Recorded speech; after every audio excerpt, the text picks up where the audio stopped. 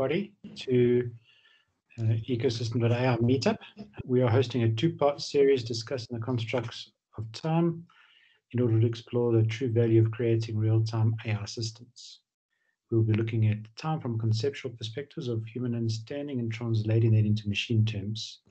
Real time is the only time. That's from the little introduction from the heading that we put up on Meetup. Jess, like we've said in previous meetups, we try to start off on a philosophical point, and then we're going to move a bit more practical. So today is the first real-time series, first of two, and we're going to be talking about time from a philosophical standpoint. And over to Jess.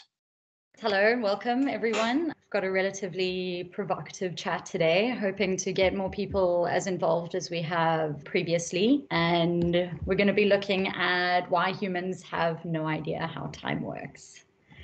So we've broken this down into sections exploring sort of different philosophical constructs. So from the starting point, we'll be looking at the physical constructs of time. So what time really is, and this is from the scientific or generally the physics perspective. I mean, it's science, so it must be right. It's a good place to start at least, even though there is still a lot being proven. And then we'll move on to more of the psychological sort of cognitive perceptions of time. So why the physical reality of time is not necessarily always real. And it's generally because of human perceptions. And then still within that sort of human perception bracket, we'll be looking at the cultural influences of time. So how societal structures have certain relationships with time for various reasons. And then looking lastly at consciously abstract time. So focusing more on a sort of computational social science paradigm and time series information in technology. So this will provide us with a view of why time is actually very important to look at in business. All right, so with the measurement of time scientifically, what is time? Ultimately, the definition of time in a lot of places, the continued sequence of existence and events that occurs in an apparently irreversible succession from the past through the present into the future. Now, physicists and other scientists have been in pursuit of defining time according to natural law-based principles generally. And Einstein and his theories of relativity have provided a lot of the base of what we understand and where a lot of these theories have sprung from. So his theory gave us a view that time is in fact the fourth dimension, and that humans can measure this fourth dimension with clocks. There's also often a distinctive linearity to time in which, although we experience it as a passage, neither past nor future have any real relevance in our present existence in some ways. So the concepts of past and future remain embedded generally within the minds of humans because we're the only ones that can fathom that. So an example of this is while we can make decisions that affect our future, we cannot necessarily make decisions that affect our past as time passes and we experience that passing only in the now, because now is all that really exists, or is it? So how we understand time, or at least one of the most accepted concepts of time, comes from a man named Ludwig Boltzmann, who defined time in direct relation to entropy. So in this way, time is condensed down to little more than just the passage of decay. And because of the very human ability to identify change, we can identify movement through time by experiencing certain aspects of existence ultimately fall into chaos. So for those that don't know, just a quick brief overview, entropy is a measure of how disorderly things are. So basically, when something begins afresh, it has low entropy or more order. And as time passes around it, or at least sometimes through it, entropy increases and it falls into chaos. So everyone knows that there's that one person who seems to just be in a constant state of a rapid increase in entropy. So their rooms will just turn into absolute chaos before it's reorganized and the process then starts all over again. Now, there are some fascinating theories of which time is being explored by physicists, and a lot of them stick to the mathematical measurements, so what we've derived from Einstein and his theories and a few others. But there are some, like, for example, just Wheeler-de Witt equation, which in fact describe the universe without any reference to time at all. Now, these kind of then bar the question, or at least offer up the question, could it not then stand to reason that time is not really time at all, that it doesn't necessarily exist at all?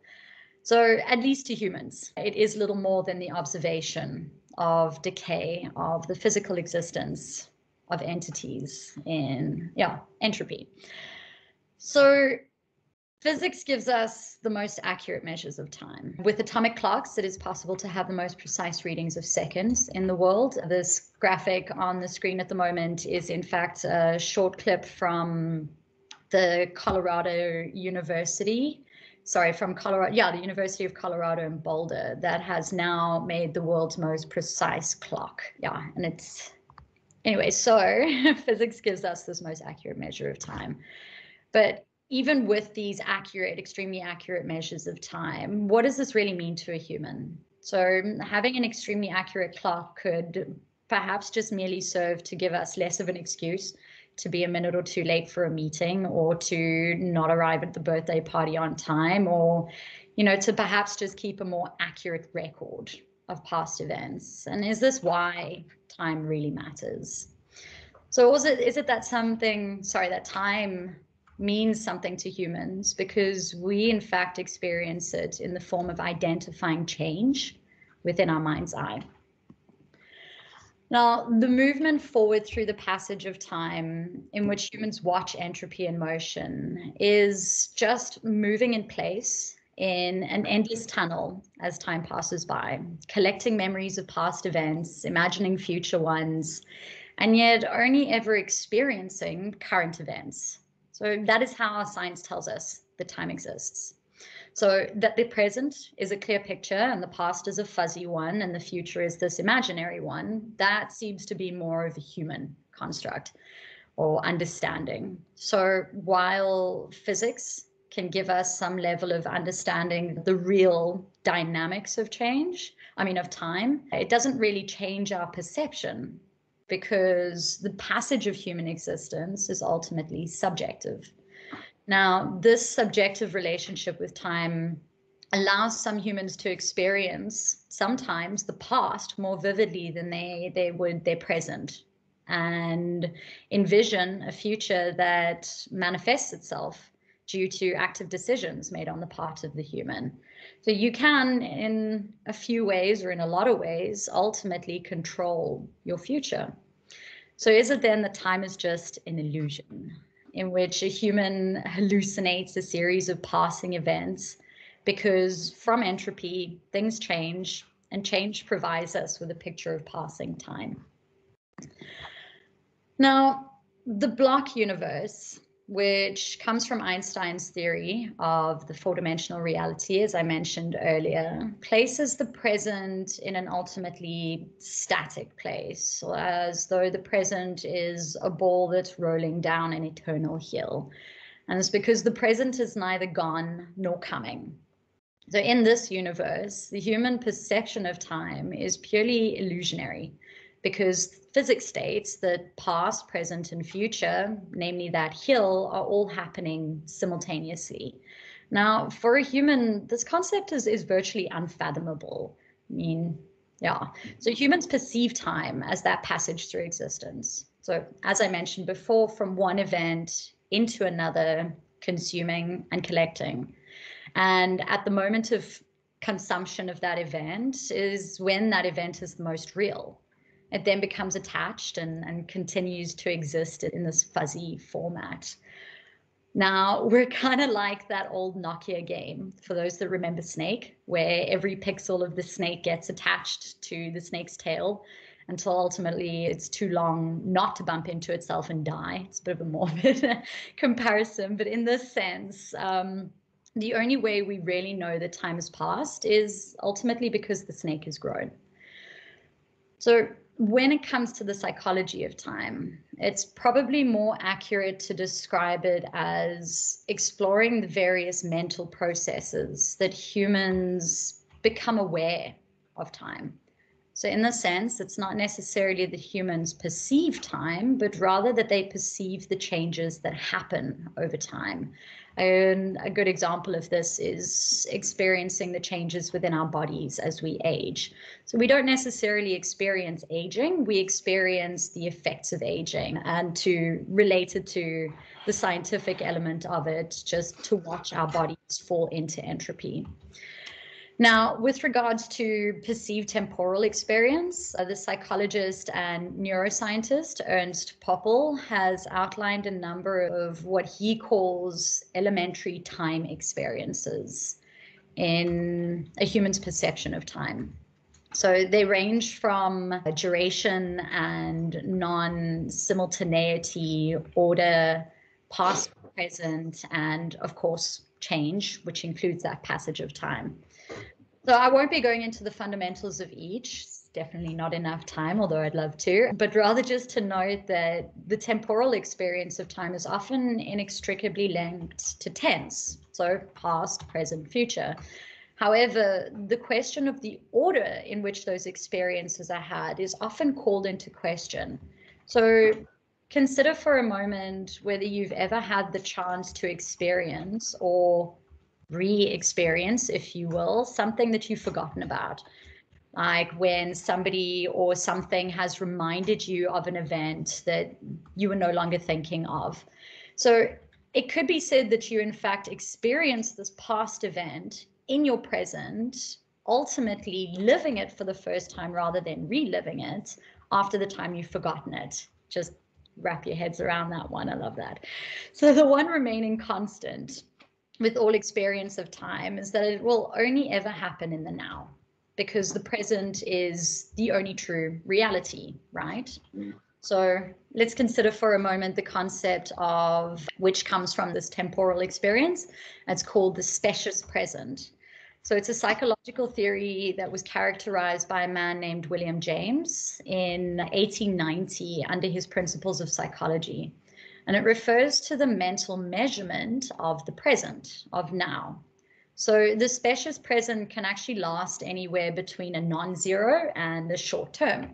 So depending on the circumstances in which that human is experiencing this present. So this theory was focused on establishing ultimately the length of now. So perception of motion is often used to illustrate this concept, like this GIF on the screen that you guys can see. Humans perceive motion instead of static moments. So it's the same as movies or GIFs or anything else. It's actually just a series of still images that are played in succession, which are then seen as movement. Now, it is this motion that allows humans to experience this passage of time, to experience this change as something that's fluid rather than just to event. And these are often, at least the conception of emotion is based on the difference between the placement of something that was and then something that is. Again, to reference that aging thing, your hands were less wrinkly at some point and then they become more. And you only really know that they're more because you remember a time when they weren't. But of course, as the concept of the specious present states, this passing of time can sort of vary in length when it comes to the present. So the variance in length is ultimately the distance between the content of consciousness and the act of consciousness. So the more aware you are of time passing, the slower that present time space will be, which is why what often happens when we are in a queue or eager to get going, time seems to slow down. And it's because the act of consciousness is very much placed on that time. And the content of the consciousness is not, what is the word, visceral enough for us to be paying more attention to that content. So Jess? Yes?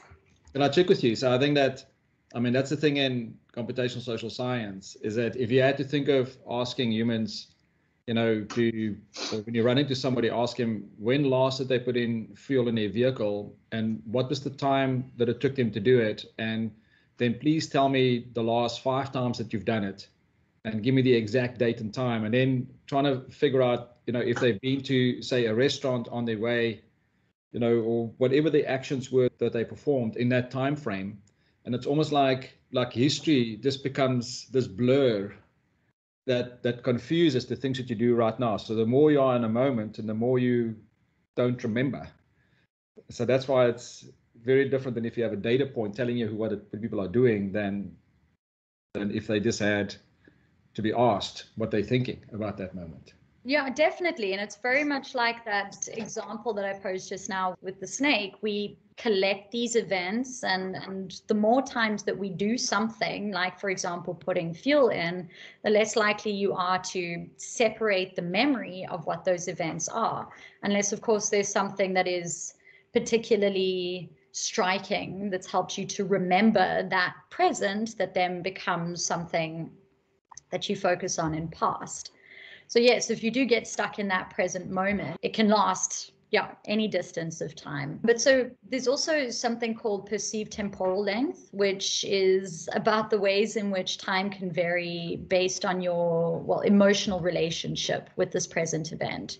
So like I mentioned just now, where an hour can feel like 3 because you're waiting. And so the contents of your consciousness are experiencing the present and ultimately getting lost within that present, not necessarily grasping something to hold on to or something that could be useful. Like Jay said, the data point in this sense would be a lot more accurate.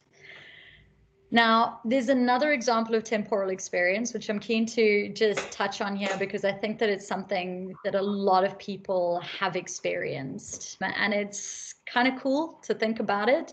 And that the present never actually exists, or at least the present that we understand never exists.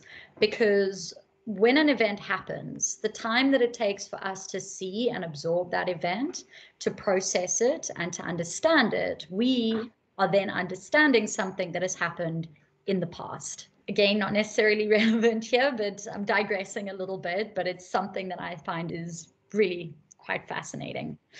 Okay, so back to temporal length. It stands to reason, according to this concept, that in order to increase participation, the event must bear some sort of enjoyment or significance to the human, lest they get bored and wander off. Somebody asked me what is time, then I'm like, it's 4:30 on Wednesday. And see, the way that I'm explaining it, scientific time, but in answer, so Jess, the way I'm doing it with the kids, this maybe to answer that, because the way we do it is I ask me, so how long will it take us to get there? And I say about this long. So the thing is that if we translate time into physical distance, at least we can then confuse them sufficiently so that next time we say, how long is it going to take us to get there? It's going to take this long. They should be able to figure out that it's a fraction. Anyway, just a...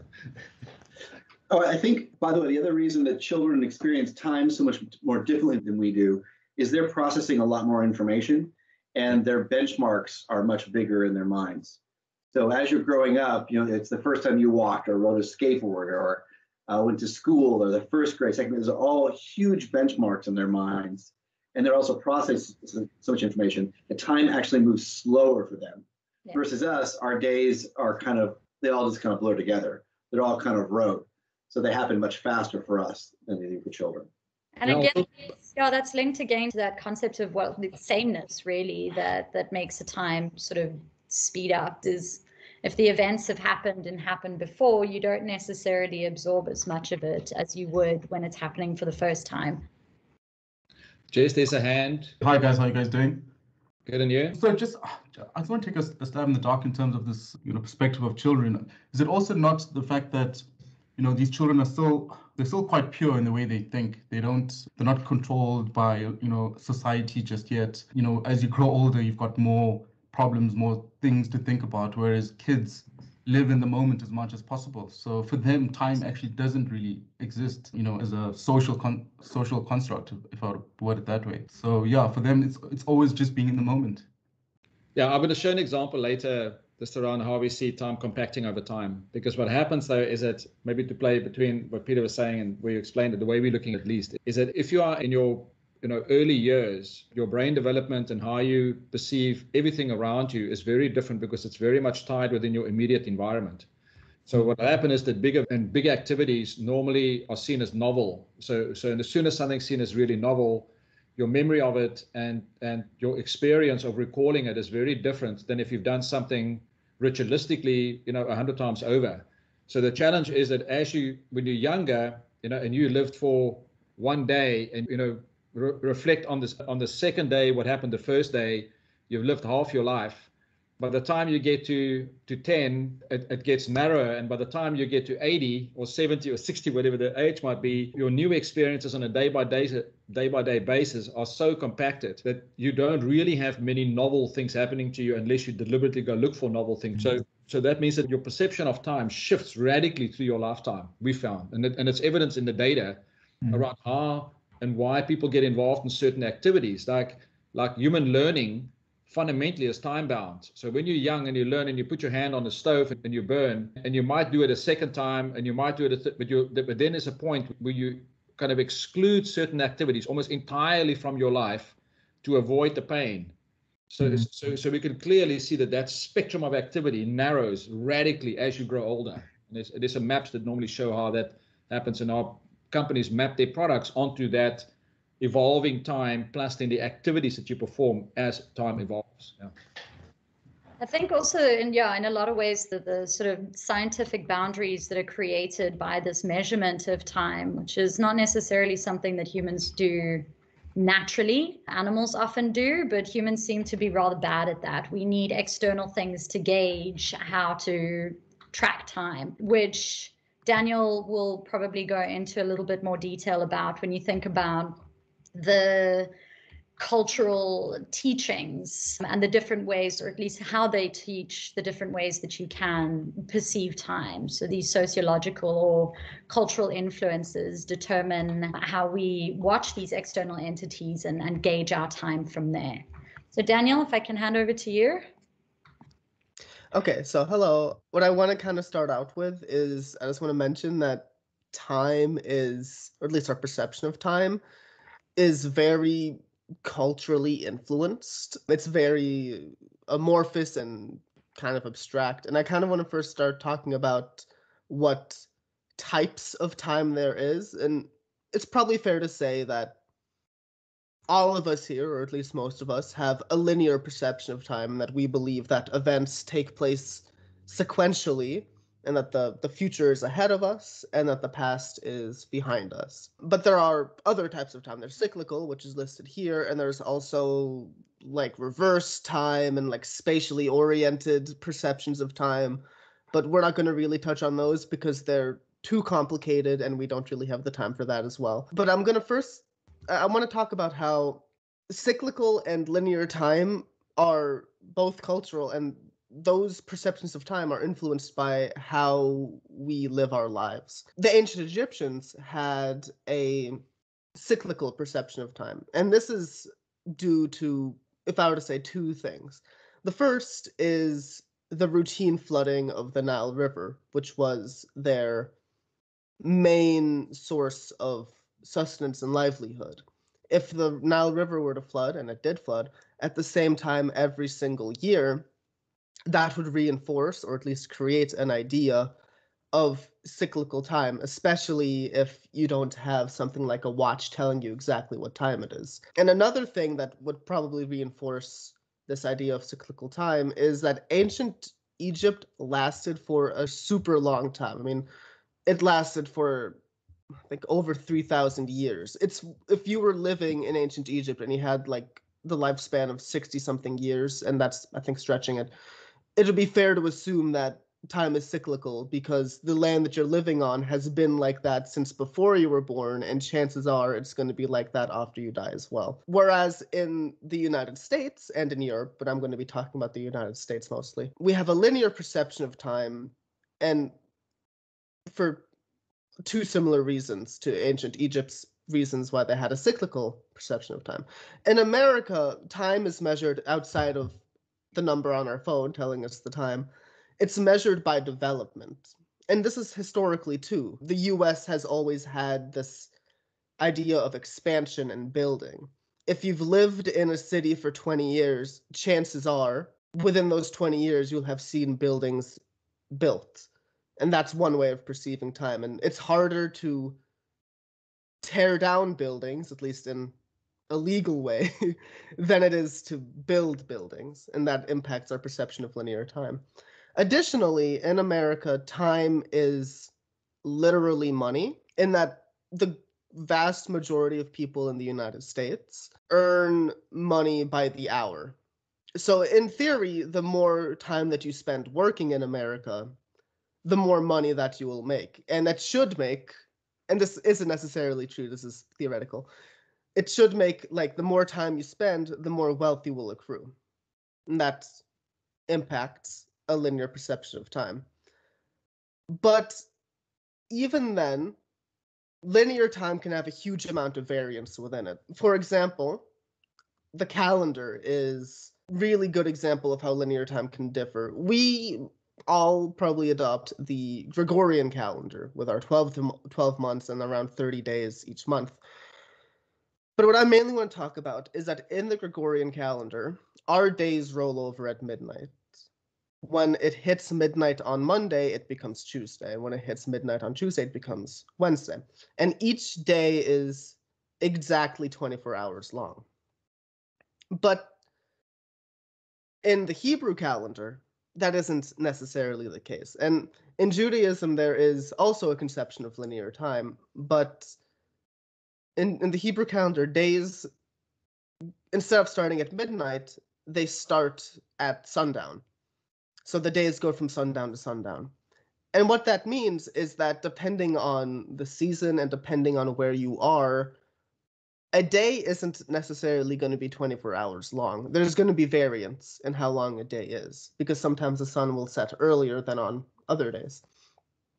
And that creates a linear perception of time, which is slightly more flexible and less fixed, because each day is not exactly the same when it comes to length. And building off of that, if you live super far up north, and some of you might, I don't know, during the winter or the summer, the amount of daylight you get varies super drastically, especially if you're really close to the North Pole, in that sometimes during the winter, in fact, most of the time during the winter, you're not going to have sunlight. You might have it for an hour a day at best. And in the summer, the opposite applies, where most of the day, except for maybe an hour, is going to be as if it were noon. And if you didn't have a watch, if you had no way to actually measure time except for maybe the positioning of the sun or the moon in the sky, that's going to impact your linear perception of time. A personal anecdote is that when I would visit Stockholm in Sweden when I was a kid,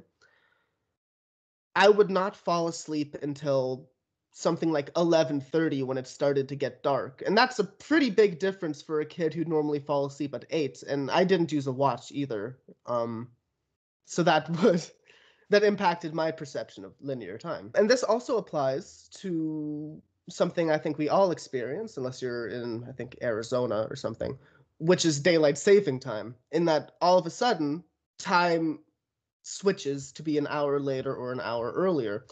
And if we were to look at this from a timeless lens, without this construct of time, we would be like, why the hell are we doing things an hour earlier or an hour later all of a sudden? This is how it is. It's how time works. And that impacts our linear perception of time, is being told that time moves depending on the time of year. And one more thing that it can impact our linear perception of time is socialization. You may have a friend who is always late to everything, or you may have a friend who sometimes likes to overstay their welcome when they're over. And that's likely because that friend prioritizes socialization over deadlines, which I think many people in a linear, I should probably specify, like European American linear perception of time believe in sharp deadlines. Like if you're going to do something at 7 p.m., you're going to show up within 5 minutes of 7 p.m. It's pretty standard. But some people might show up maybe 20 or 30 minutes later because they believe that ending a conversation naturally is more important than cutting off a conversation early to go attend something. And that creates a linear perception of time which is a bit like the Hebrew calendar, is a bit superfluous and abstract and is ever changing. And basically the point I'm saying by bringing up all of these examples is that linear time can change drastically depending on cultural context and religious and geographic context, which I would argue are all elements of culture, which is a bit redundant. But now I'm going to hand it over to Jay, if that's all right with you. Oh, wait, we have a question. So there's just a few things I would like to so culturally there's these ratings where you rate each culture. For instance, power distance, that is like, and then there's also collectivism versus individualism. And then there's also long-term orientation versus short-term orientation. So China is sort of like long-term orientation, and then Western is short-term orientation. And then the other thing is depending on your language, the amount of keywords you use and the tenses, that impacts the culture's perception of time.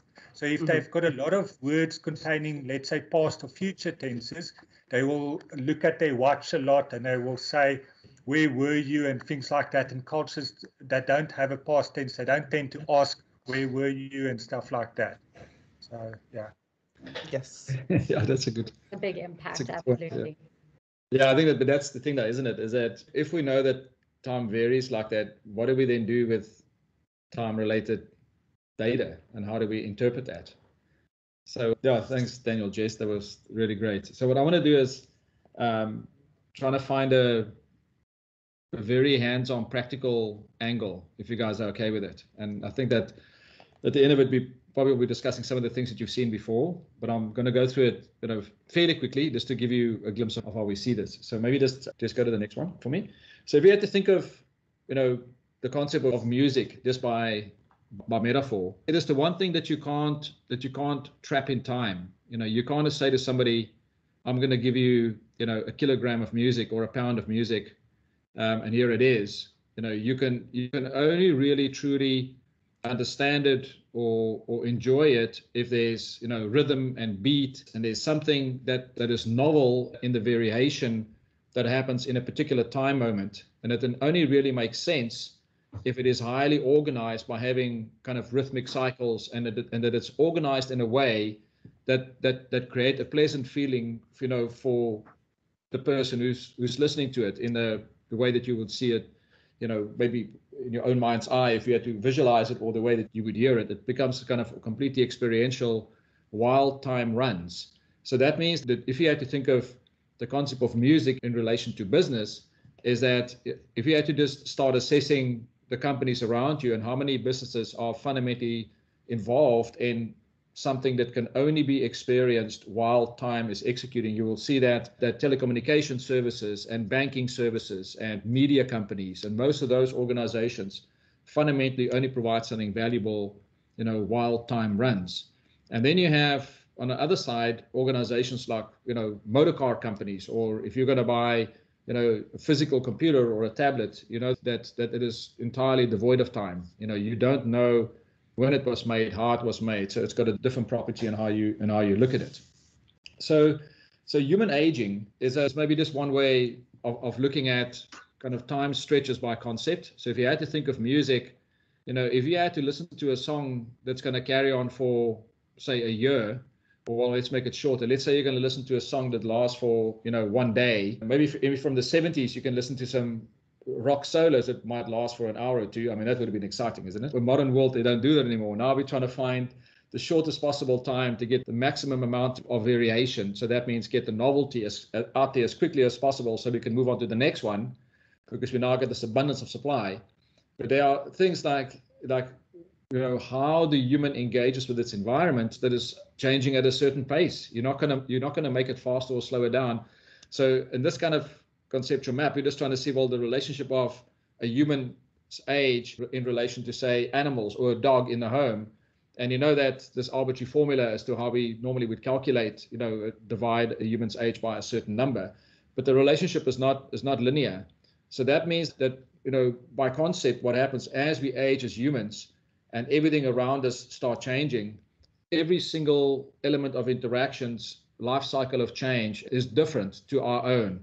So that means that if you're an adult and you've got a child and you live in a certain home, you drive a certain car, you engage, with people at the restaurant up the road, whatever that might be, that means that the time that restaurant is going to be in business, the amount of time that you're going to have your motor vehicle, your life in relation to so that means that this fragmented view and the complexity of the relationships of different trajectories of time creates a dynamic, complex environment. So that means it's very difficult for anybody to form a generic theory of how they're going to be using time to analyze anything, because you got these very sporadic ways in which time really intersects with each other, or the different types of time. Now, by means of example, if you had to look at how money gets used over a person's lifetime, when you are young, and you engage with, and let's look at this as kind of a really practical example. You open up your first bank account and you get your first phone number from a telco provider, and you are pretty excited about that because it's all novel, it's pretty exciting, and you probably don't have that much money in there. So that means that you first have to go and buy a wallet with the cash that you have. So then you don't have any money in the bank. So even if you got the card, you can't use it. but that means that your whole, basically the way that you perceive that whole experience that was designed by the company really needs to understand that life situation. So it needs to understand, why and how and when you would enjoy what you see and what will be exciting to you. So if you are a kid and you get given this, for those who have looked at their wallets lately, or you still got a plastic credit card in there, and imagine giving a plastic credit card with a single color, even if it's black or it's gold, whatever might be important to you, to a kid, they're going to look at it and go, well, that's not exciting at all. It means nothing to me, because my point in my life where I fit, I want to see maybe something like a Disney character on there. I want to see a skateboarder. And by the way, I'll only be interested in this topic for the next year, because next year I'm interested in something else. And the next year I'm interested in something else. And then by the time we get to, in this example, you have your first child, and by then, you care less about what your credit card or your plastic in your wallet looks like. It's the last thing in the world you worry about. Now you only care about, am I saving the money for this kid that I've got now to make sure they can go to university one day. So that means that shift in perception over time and the changing state that you go through is enormously important for companies to drive competitiveness. And we have just found that if you understand that and you make, really a concerted effort to truly figure out what these various stages are that people go through, and then map the different styles of learnings on top of that you've gained through time, you have a much better chance of understanding how time will influence people. So the basis to look at it is like this, is that you want to think about time series, time related activity in a product sense. So that means that if you know that there's something physical that is being sold or being engaged in, or whatever it is that you're going to do that is of a physical nature, the social conditions are very different than if it's purely a service.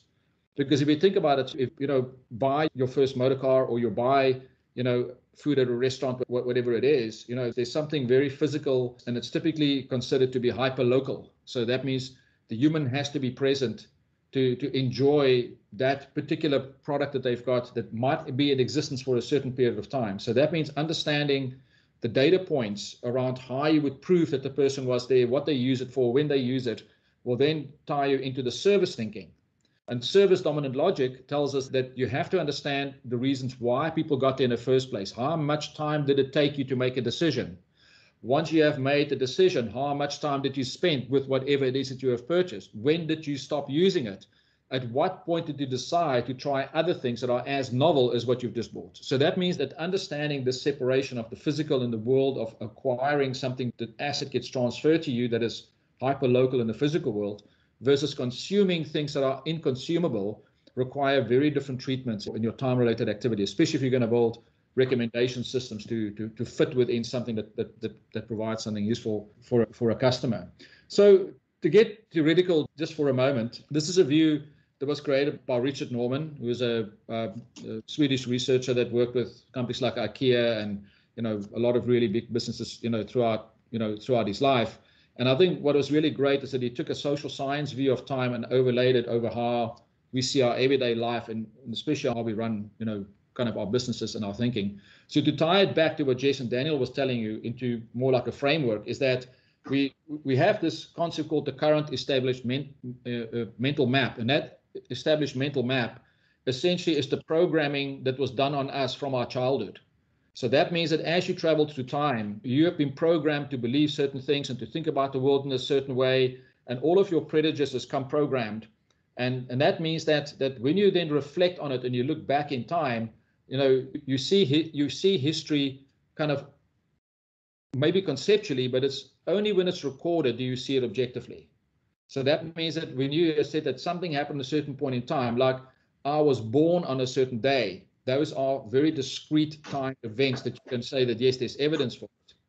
But then there are other things that if you had basically been through a situation where you liked school and then you didn't like school, or you like to work with somebody and you don't like to work with somebody, and you had to ask somebody to please give you the discrete dates when these events happened, or at what point did you stop liking something, at what point did you not want to go somewhere, you find that things get incredibly fuzzy. So it gets completely conceptual. So that's why we call it the conceptual past, is that people find it difficult to reflect on that. And I think this was really a major issue in social science research, if you had to focus on immersing yourself into a situation. So you need to find evidence that will tell you that this is actually what happened. The person went through a series of changes. They drove a certain way, or they traveled somewhere, or they ate certain food, they communicated with certain people, and as a response of this complex mesh of activities, they then changed their buying behavior.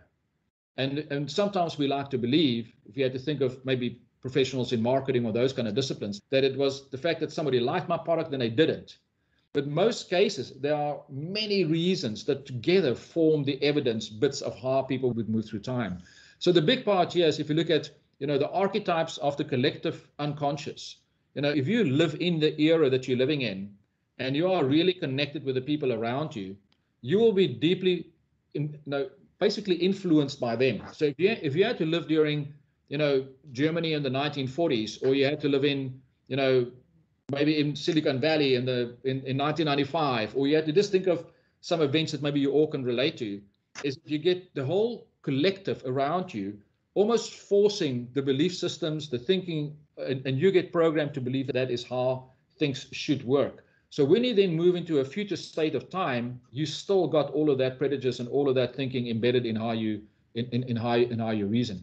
So that means that you need to figure out how to upframe. So upframing gives you an ability to use what's known as creative induction, to be able to have a creative view of the world that you now want to see differently, create a new future that's called, an artifact scenario of what the future could be, project your life to get there, and then work your way back to see what is it I need to do today to change in my thinking that I must fix first before I move into a future state. So we just see that computational social science gives us a mechanism to understand this non-conscious domain, to track the evidence of the belief systems, of the thinking, of the ways in people buy, the way they engage, the way they show evidence of their existence, because they don't do it deliberately. You cannot interview somebody ever and get that evidence from them, because they just don't know. They don't remember, they don't reason about it that way, but they will leave shreds of evidence behind. Then the domain of the everyday discourse helps you to engage with them. So you know that if somebody is not fundamentally going to like a certain brand of car, certain brand of clothing, or they want to engage with a certain type of company, you want to be able to see if there's something that is subconscious to their situation. It's a non-conscious domain evidence that will help you to understand how you engage with them. And then this abstracted domain, the consciously abstracted domain, help us then to design influencing systems, nudges and the like, that will get them to believe something new, that will shift them from their old belief system. So you need to make sure that it's sufficiently nostalgic to create a hook, but it needs to be also new, that it's novel, and that way you then move people through time. If you make it too far, you create a cognitive jump that is just too large, and people cannot make that leap, they just won't engage. So you need to figure out how you move them through time. And this helps us to understand, how that actually happens. So now the thing is that this is one of the ways that you can look at it. It's also one of Norman's models that I think that for me had a huge impact on how, you kind of need to see the world, maybe even if you have to think of it in that kind of way, that, if, at a certain point, you reflect on what's possible in the future and you say, well, yes, I'm going to go and try out new things.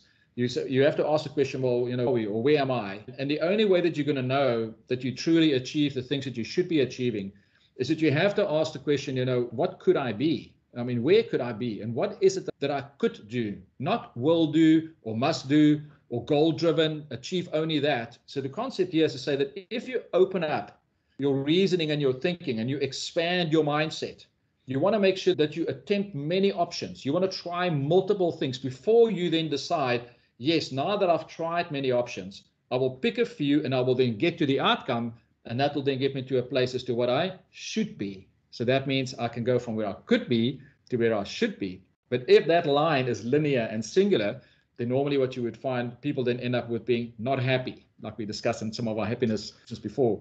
But that just means that if you want to take somebody down a route of taking them to a point where that's a better place, the idea is that you need to give them options. And you want to give them options reliably through recommenders and through, in our case, we've got technology that will help you to figure out where people could be. You want to figure out what those options are. And the more you test the options, the more you will see that they will converge on the things that they really will like, or maybe they should like, they believe they should like, in every single discipline of their life, because you have this ability to keep on testing the boundaries of where people see their own lives. Anyway, so the last part of this, is probably more, a repeat of what Jason and I have done. This is just the actual definition of how psychology sees time, and the fact that it's, the fact that we reflect on something in a chronological order and the like. And if you look at it in social science, what is great about social science is that we're not tied to any one definition. We kind of use whatever is useful to us to solve a problem and to make sure we get to an answer is what we are interested in. We don't believe that time is just one finite concept. And that just means that computational social science means that we've got subfields of study that help us understand how things work. So that means that if you had to take social network analysis or organizational network analysis, looking at changes in a business over time, or look at collective behavior of change over time, or look at how knowledge is acquired over time, or look at cultural shifts over time. So for us, time is the essence of all of this work, because you truly understand the shifts and the impact of decisions and of products and of brands and whatever it is over time by understanding all of these elements. And you want to bring all of that together in a kind of more safe computational way. And that means that the data science world sees it more mechanically. It sees it as what's known as time series data. But for us, it's far more than just a time series data set. You know what I mean? So that means a social collective view of how time has changed relationships over time and so on is not always just seen as a dynamic, movable network. It's not time series. So that means we need to expand our definition of how we see all the time-related data points. So the last few slides you guys have all seen before, so that means bringing together psychology and social science, computational social science, data science, bring all of these together, is really quite crucial for you to understand truly how you're going to build anything that can capture the fact that humans shift, their behaviors over time. And that means that you want to understand the structural definition of what happens to them. You want to know how once they've engaged, how the way in which they've engaged have changed their world structurally. So that means that at some point a human would have, at a point in time, live in a certain home, work in a certain job, drive a certain car, eat certain kind of food, and for a period of time that will be true. So you want to understand the structural relationships between those elements. But what you also want to understand is how the time changes over time. So that means that you want to know that how do they engage with the environment around them, and that show evidence of the kind of personality that they are. So you can see that if somebody is really interested in novel things, they will be more experiential. They will go try out different options. They'll click more. They search more. If somebody is just interested in taking a certain action, it means that they'll be very specific around the time of the day, what they purchase, when they exit, where they move on. You'll see evidence of them taking those kind of decisions. And that means that what you want to figure out eventually is how you then build an automated personality tracker. So in our case, this sits in our engine. So we've been working on that from a technology point of view. Doesn't mean that's the only theory of how things should work, but you want to have time as one of your measures to figure out when somebody engages with, say, a digital app and they spend an hour to click on one item, it might mean that they're completely distracted. But if somebody is talking to somebody on a phone and they're having a conversation and they keep quiet for a minute after every time that there's a conversation, you know that there's something wrong, or maybe you're not explaining, or there's seconds of wait. And then if somebody keeps on interrupting, say, a call center agent and talking and very excited about something, or they're very upset, you'll be able to quickly figure out what you need to do, because you can track that time differences that are normally, like Daniel was saying, culturally embedded, and you need to figure out how your algorithm then needs to calibrate to that personality within that particular situation that you're trying to solve. And then, I mean, yeah, the last item is just, what we call reframing, your ability to kind of take all of this thinking that we talked about, put yourself in the future. If you apply some of this and you get benefit from this, would your world be better than if you don't have it there? I mean, I think that's really just kind of maybe the final point from me. So, Jess, yeah, I think that's all from me for now. I think that's cool. Thank you very much. I actually wanted to note something. We had a comment in the chat from Sanka, who said, linked us some interesting thoughts by a person called Alan Watts, who basically introduced Buddhism to the yeah, I was gonna play a video earlier of Alan Watts. We didn't have time. I mean, I love his the conception of time. Yeah. Yeah, I was gonna say we're all very interested. Alan Watts is very much embedded in a lot of what when we do these explorations, because he definitely theorizes a lot of these things. That particular video is also, it's a really good one to watch. It's quite long, but it's well worth it. Absolutely. Alan Watts developed, in his early, if you look at his early work, when he just joined Berkeley, and then later on how he developed, the theory definitely matured quite a bit. But I think the whole thing, one of my favorite explanations is that when he describes, kind of how people take a journey through life, and he says that we are entirely wrong in equating, our life with a journey, because he said that it's never about the journey and the destination. He said you should look at life like a dance. And he said that when you dance around a room, there is no destination. The journey, the entire experience is just the fact that you are immersed in the pleasure of spinning around and doing what you're doing. And that means that even if you don't get to an outcome, it doesn't mean that it's meaningless.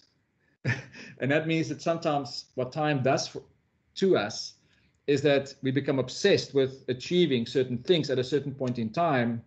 And in most cases, we have to, because I think that financially and for us to live our lives, we have to do that, but you don't have to do it with all of your life. There's some parts of your life that, and I think Daniel just also talking about, when you're in Spain, and maybe that was just my experience with some people are doing work with in Madrid, is that people were late for meetings all the time. And there was no way you can get upset, because if you're in Spain and you had a conversation with somebody and it was really meaningful, there's no ways you're going to cut somebody off. You're not going to say to them, sorry, I'm stopping now. You say, well, the next person will understand that I've finished this conversation and it's done, and I'm going to then come to you when I'm finished. So I think that, yeah, it does create, different pressure points. But what's at least give a nice background view of that. I like it. Yeah, I think time has also become, like I mentioned earlier as well, there's this sort of dissonance between these event notations that we've attached to time. So like Jay was saying, when a meeting is supposed to start, that's when it's supposed to start. But then a lot of our society is built off of that. I say our society, I'm assuming that majority of us here will share the similar kind of society where you are expected to turn up at a certain time. And if you arrive late for a family gathering or something, which I sometimes do, you get, really into a lot of trouble for something like that. No, you don't get into trouble. Do you get in trouble for your family gathering late meetings? No? Of course, because I'm always late, But then if you think about it, you almost lose out on the value of the experience of the thing that you were engaging in, because you're constantly chasing those new destinations, those new checkpoints, those new boundaries.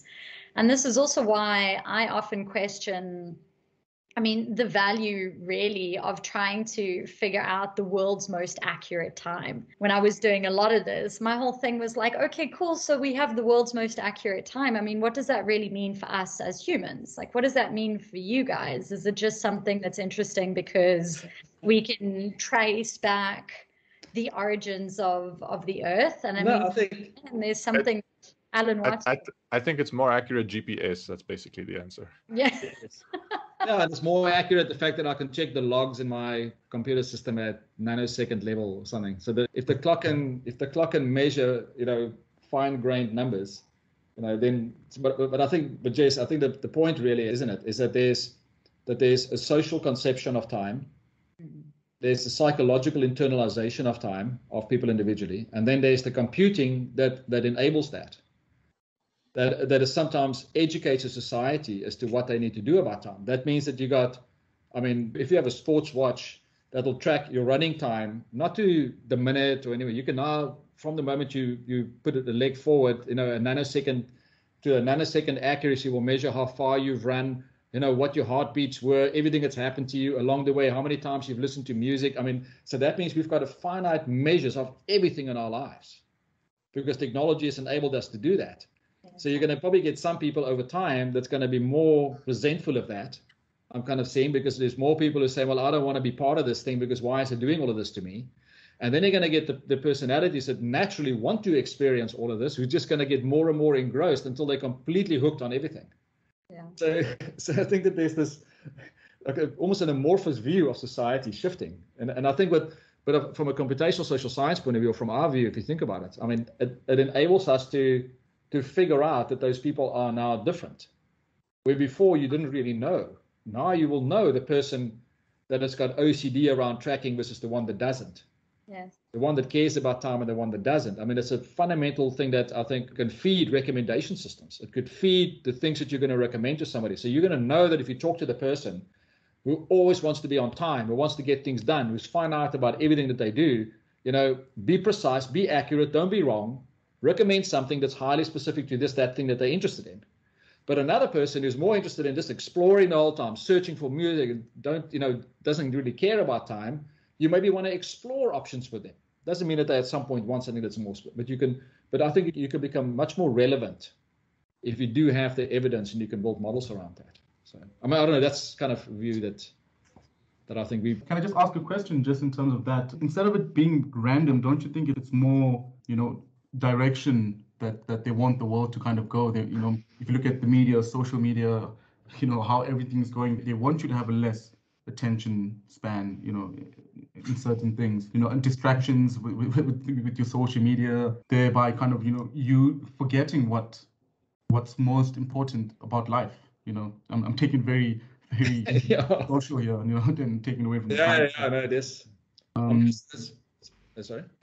And like, it's not really random. It's not that, okay, this person's like this or that person's like this. They're trying to make everyone kind of very uniform. Yeah, I think that's a big debate, and it's a pity Peter had to drop off. But the big thing that we've been thinking about is that if you know that a society has been programmed, because if you think about it, we basically get programmed, from young to believe certain things like, certain fictitious figures and how we, live our lives. And what social media has done, public social media, is that it has allowed individuals or companies to get to understand the vulnerabilities within a society and then further direct how you then get that particular community to believe what they need to believe. And I think that's under real big threat. And I think that what we should do is have a lot of scrutiny around like things like, negative propaganda, or if you think of the role of false news or anything where that the outcome is going to be for singular benefits. But the thing is that most people that are vulnerable cannot identify it. Like a kid will not know when they are asked to fill in a puzzle when they go to their social media platform, the fact that puzzle purely is there to track their individual behavior and to find their preferences. 100%. Yeah. So that's, Yeah. Look, I just my perception of technology, and I'm all for technology. I believe it's, that's one of the things that fundamentally make us human. But I just see this, you look at your Silicon Valley technocrats, and, they're using technology more for like personal gain and control rather than for the betterment of humanity and society. I think that's just something to mention there in terms of, let's say, industry, let's say, creates a business model, and then YouTube decides that their KPI, their performance, is the amount of time people spend watching their videos.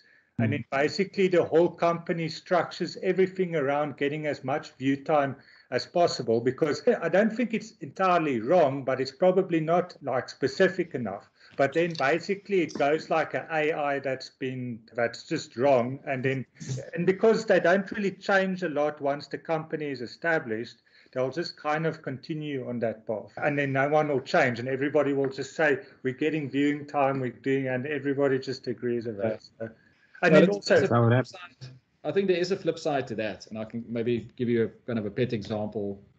If I think about, I'm the guy that never ever turns off his alerts and his recommendations ever, because I absolutely find it intriguing how they do what they do. And you can quickly identify the ones that know nothing about you. It's a little like when I don't know if anybody has received like a text from their favorite bank lately that said, or a message or an email that said, "Dear valued customer." And then immediately not personalized. That means it's nothing now. Yeah, they know nothing about you. They absolutely, there's nothing that they even understand about you. And then the flip side is that you just searched on, say, Google, for your trip you want to take to the Bahamas, and then what you do is you go to Facebook and it's filled with adverts of the Bahamas, and you think, well, this is a bit creepy. So now things are kind of sit between the two. So I kind of figured that if I had to pick the platforms that I like, and this is one that I'm quite fond of is like my music platform. I know that I like highly diverse music and in genres that are not mainstream. So if you look at like chill hop is one of the genres. Last year when I did the analysis, I listened to 4,800 artists last year. I think this year I already sit on 4,800 artists. So that means that there are 4,800 people by which I don't know who they are, because that means if you ask me what is your favorite artist, I can't tell you anymore. Now the concept is, what is your favorite rhythm, your favorite beat? What is your favorite subgenre? What is your favorite mashup? It's changed entirely because the recommendation engine that sits in Spotify tracks the fact that I like a certain rhythm, not the fact that I like a certain artist or a certain musician. I like a certain style of music, and it'll find whatever it can find in that style. That means that it's turned music into a transaction. The transaction that is extracted is the value over time. So it knows that if the beat travels at this time, and it's got this, then means this person can be recommended this particular. So I will not be able to live without it. That's like that movie that came out. What was it called? 128 kilobits or something. And that thing, and he says you got to find the rhythm that goes to the heartbeat. And how Rastafarian music. Exactly. No, but I'm sorry I was late, by the way. I'm so sorry. I was looking forward to this one so much. No, listen, it looks like you kind of also the guy that might have been when you were younger, go to the record store, and then you were only allowed to listen to like 5 records because you weren't allowed to hug the turntable or the CD bay, and you had to go there and go pick which album I'm going to listen to this time, and you go pick 1 or 2, you go stand with the hit, you listen to it, you say, yes, I'll have this one, and you could only listen to a few songs and they kick you out, and that was it. I mean, that was the extent of your recommendation. No, you couldn't take enough records home from the record library, take them quickly and then bring them back. Yeah. Oh, I'm so sorry I missed this. I was so keen on this. Somebody mentioned something earlier about time and how you can put stuff into almost like a timestamp. I don't like that. I don't like putting stuff. And then we drifted into the whole thing about, tracking it on the watch. Sorry, I didn't want to interrupt. I was enjoying the flow of the conversation, but I don't like it when you put a timestamp on something. Take your time, and time is suited for the situation. Jess, you said you're late. You're allowed to be late to your family's events. If they can't understand that, then, hose them down or do something. But you're allowed to be late for a family event. Just remember the time sites for the data, please. Hey? Yeah, so this is what I was going to say. Now, that timestamp is not necessarily for you. We're not necessarily talking about this timestamp that's necessary for the human, but rather for the system. Yeah. Because if that system doesn't have that timestamp, that's when it gets these things so wrong. I mean, the value truly comes from this system knowing whether you like to spend time doing something or whether you like to just get in and get something done because you value your, I don't know, self-time more than you would exploring something. But for example, if you like to spend time listening to music, they'll offer you something that'll keep you there for longer. But if you'd rather spend a very short amount of time listening to 1 or 2 songs just so that you have something to talk about, well, you know, that should be noted as well. And it should only ever be offered to you on certain or at certain. Mine's based on my mood. Day. Yes. Mine's based on how I feel, the then, the there, and the now. You can ask my whole clan at home here. I always believe in take your time, because when you rush, you make such a mistake and you can't take that back. So I'm a believer in take your time in everything.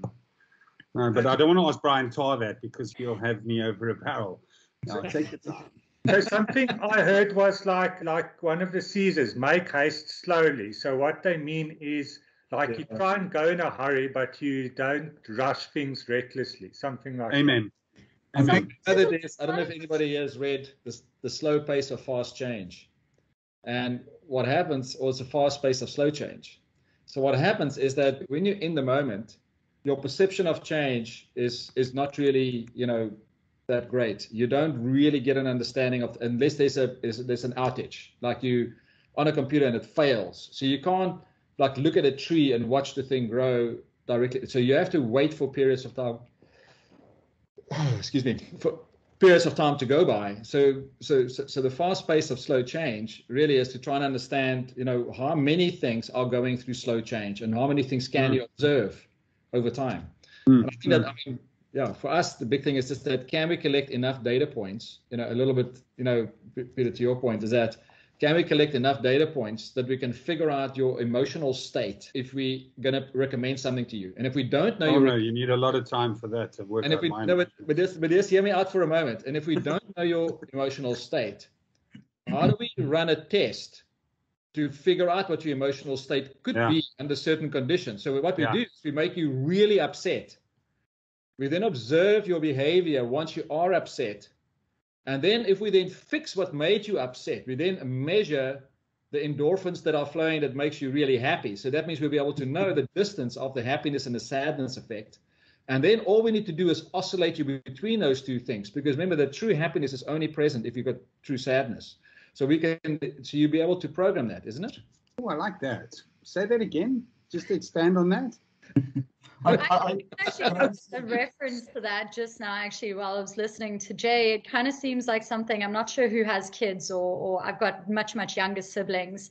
And it's like kids do that often with their parents as well. They'll find out exactly what that gauge is. So they'll find a way, or at least I don't know if all kids are like this. I know I was like this. I'd find a way to make my parents really angry just so that I could see what the gauge of that extent was. What the boundaries of that was, so that you can see just how far you can push it within that space. And the machine would work somewhat in a similar way. So it would just be testing those waters, but not necessarily trying to get you to do something that you're not, or trying to get you to act in a way that you don't want to by forcing you to do something. It rather goes, okay, cool, so let's just ping, and then see what that outline is of you that eventually comes forward, and then goes, okay, cool, so this is a definite yes, that's a definite no. This is the boundary within that space that you can play. So just in terms of what you can do if you want to track like emotions, is you just get EEGs for all the employees, and then you can also get a shock thing, so that they're like emotions, then you just shock them. And then you can train them to like, and you can also track their productivity and all that stuff. Yeah, man, I'm actually disappointed about missing the, because I'm fascinated by time on how things. I mean, it's like my hair is growing. It's taking its time. I'm trying to get it faster. You know, everything for me is about time. It's about, even when I travel somewhere, I want to know the times, but I can't put stuff put timestamps on things. So the start and the finish. Have you seen this? The Janus point. Oh, let me Google that quickly. So it's a new theory of time. It's trying to extrapolate alternative views around how we measure time in multiple planes and how we bring different constructs of time. Yeah, well, we live in a country that time, it's time is, no, distance is measured in time. Which South country? Africa. Oh, yes, South Africa. Yeah. I mean, it's like, how long will it take? I mean, how far is it from here to Durbanville? About 20 minutes.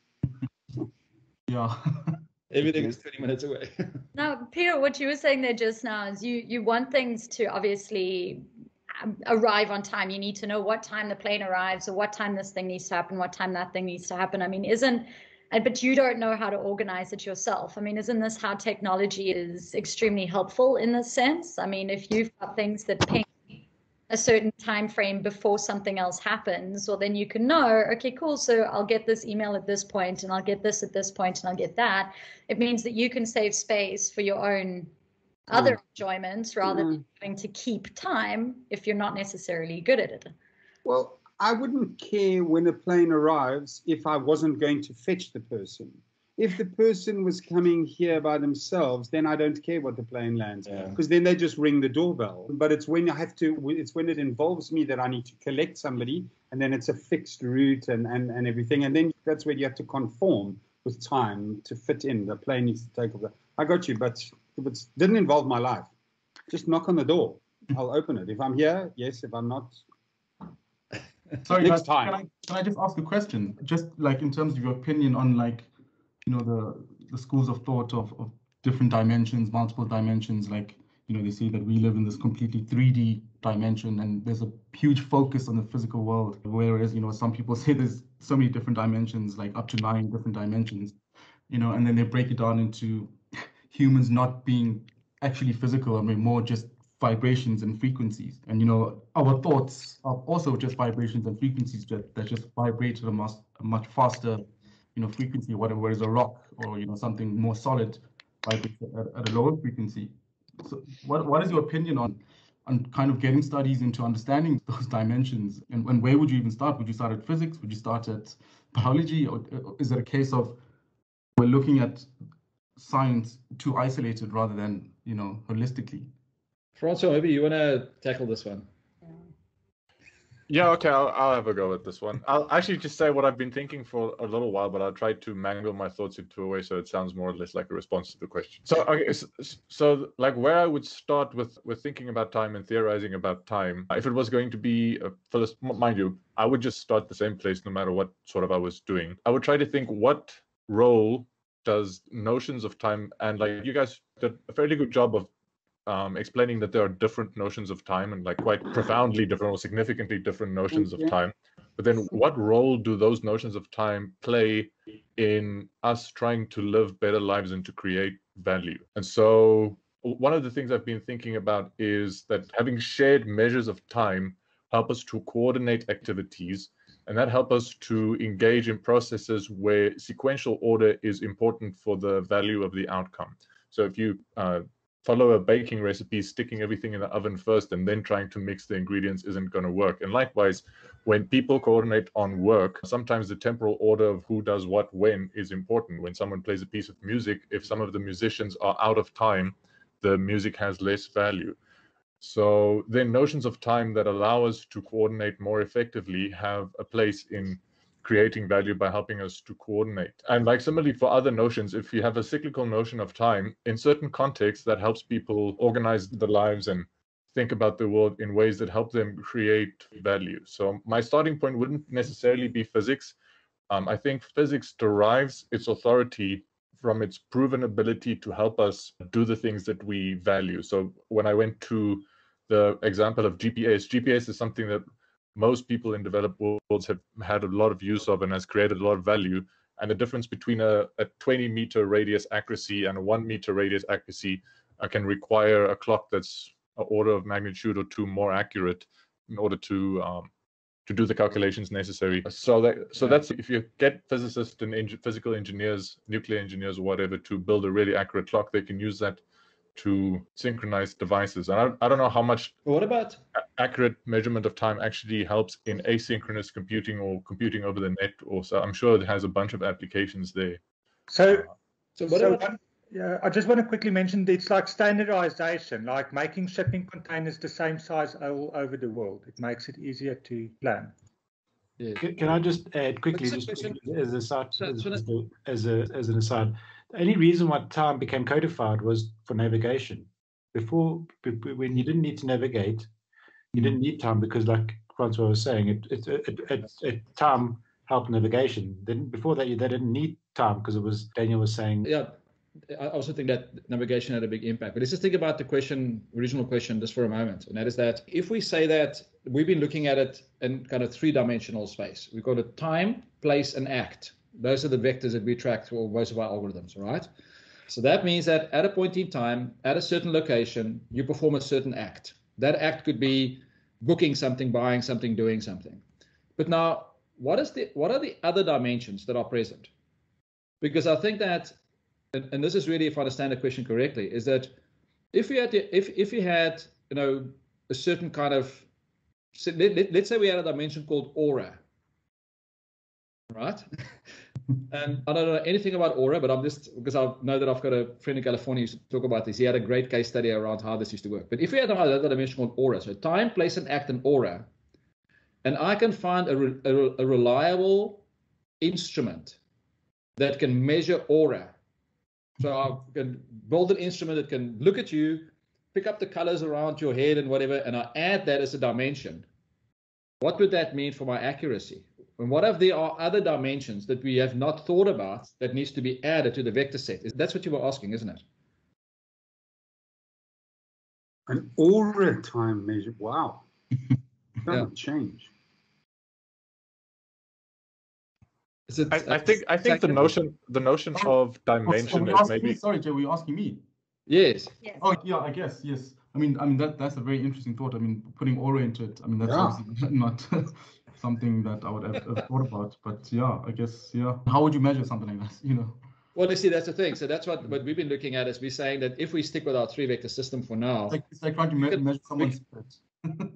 Yeah, you can bundle things into act. If you want to know, something about a person's, like, let's think about the concept of lifestyle, right? So style normally means that it's a kind of a collective of activities that are performed in a certain way that might be done repeatedly in a kind of the same manner. So that means that if you know that somebody every Sunday, buys food at the restaurant next to the church, you can't make an assumption that they do go to that church, but you can then eventually see, but hang on, they give a donation.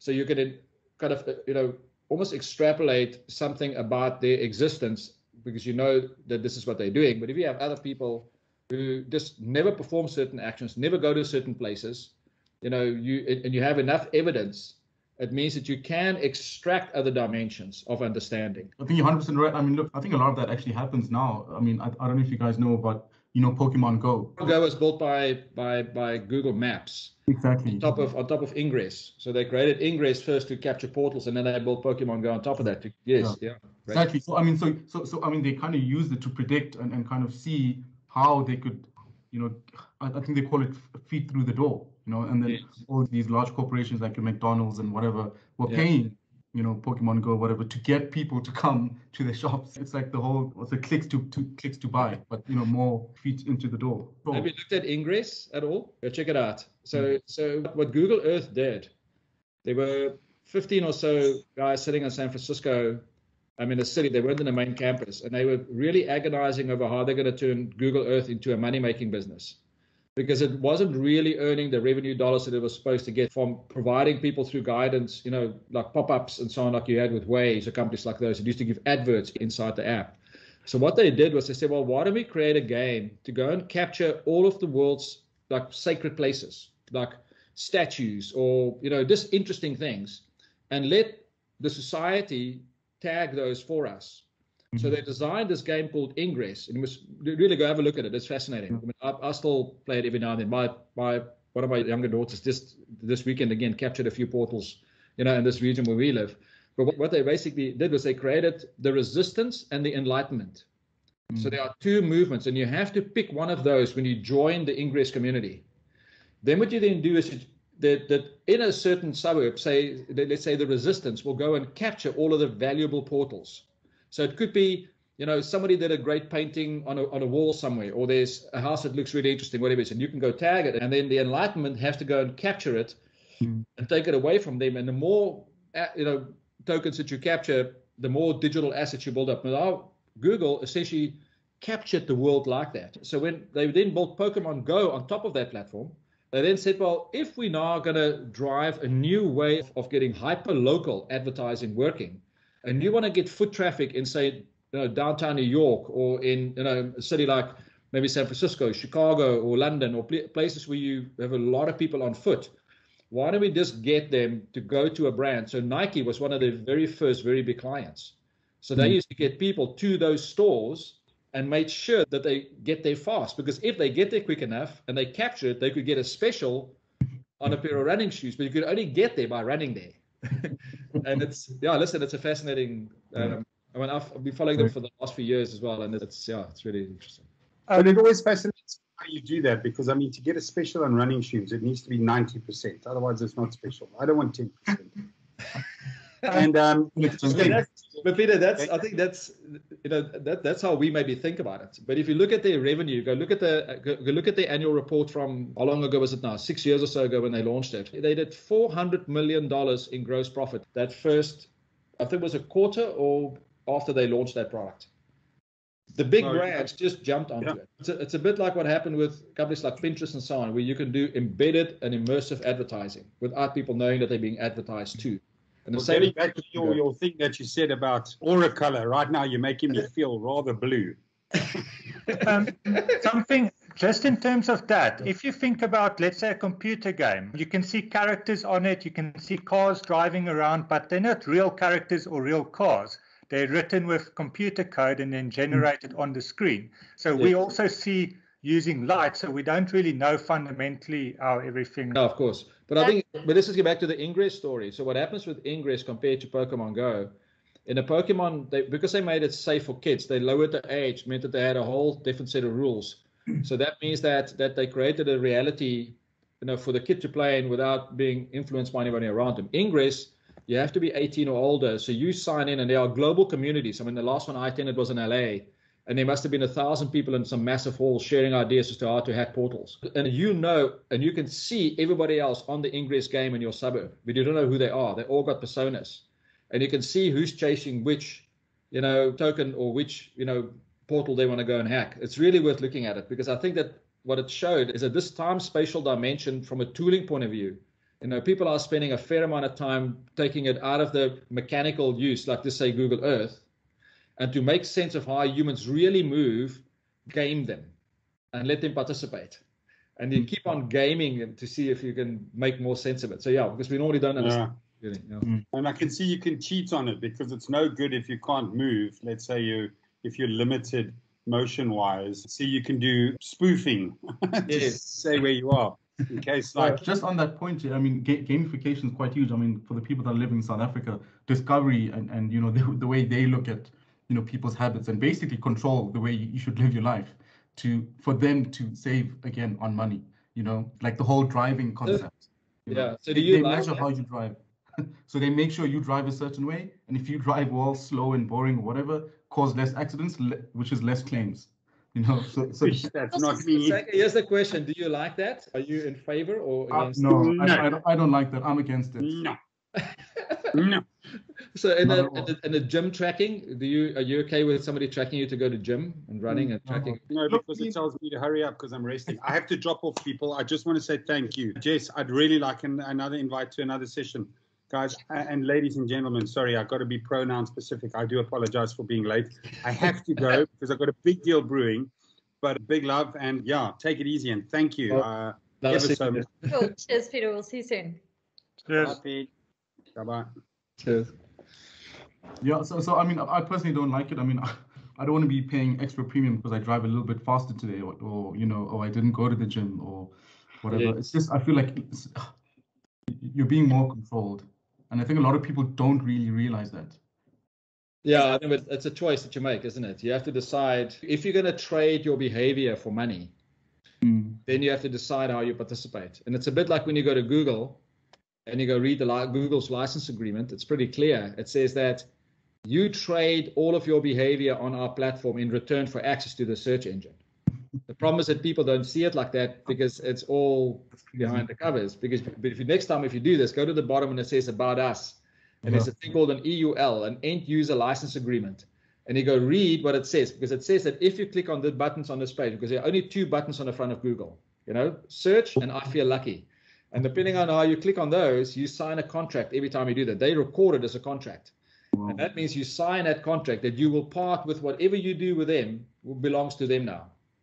So that means that, but people don't see it like that, And in the digital world, we're very aware of that, the whole cycle. In terms of that, let's say, for example, Microsoft, when you create like a new tab, it opens the news and it catches your attention. And I guess in terms of that, the companies have a kind of control. Like you've only got that many browsers that's currently working, and they're all copying each other in terms of how they kind of operate, and then everybody kind of has to follow those rules. So, I mean, you can't go in, there's not a lot of other options besides discovery, and it's also economies of scale and stuff like that. So it's like complicated. And they also kind of, I can't send Google like a document telling them, here's my terms of, as a customer that they are now accepting. Yeah, because the way they describe it in the contract's pretty clear. It says that if you don't like what we offer, you leave. So that means that, I mean, I'm a big fan of when I do generic research and I want to get answers that are not kind of locked to a geography or a city, then you just use a Tor browser with DuckDuckGo.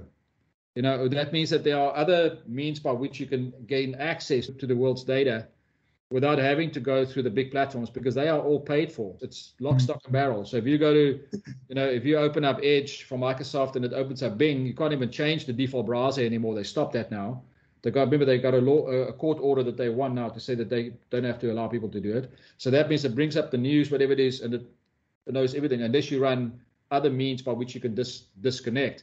I mean, for me, still the most fascinating one ever is if you had to go to Microsoft Teams agreement, you will see that this agreement says that they are allowed to track this content while we're speaking in order to sell us better product. And you sign it when you use Microsoft. And they have convinced suckers like all of us to use this platform. Isn't it crazy? They are allowed. Go check it. Go check out their privacy agreement. You can just go on Microsoft Teams that you're on now. Go to help about it, and then go check what they are allowed to track. Everything. Who you are, what you do, how long you've been there. Sorry, Jess? I said it's a good thing we want as many people as possible to know what we're talking about. So, Jay, doesn't that mean like that strength of weak ties or something to that effect? I mean, Microsoft probably went to the biggest company. They probably went to Walmart first. And they said, we'll give it to you for free. And then everybody that wants to interact with Walmart has to get it. And then everybody else that interacts with those people have to get it. And then. Yes. Yeah, no, remember that's it's not that it was done. I mean, it wasn't Satyan's doing. I think it was a previous leadership there that kind of forced that. But the whole thing around, if you capture an enterprise from the inside out, you can force everybody around him to participate. So, yeah, I mean, that is consequence. The IT industry or technology industry isn't regulated yet. So I guess in terms of when you get a lawyer, they can't force you to say, I can use your money or funds how I like, and I'll pay it back to you when I've got the chance, and so forth. So eventually, maybe regulation caused them. And that's an ongoing debate. How much of technology should be regulated or not? That's probably for an entire series on its own. Listen, Jess, I'm going to have to drop off, unfortunately. I was about to call an end to the conversation anyway, because it's been 2 hours. We're just under 2 hours. It's been fascinating. Thanks, Jess, Daniel, Jay, and the participants. Some new guys. Nice to meet you, Sanka. And we will be continuing this series next week. And then the following week, we're at AI Expo. So, join us again next week for another exciting installment. Cheers, everyone.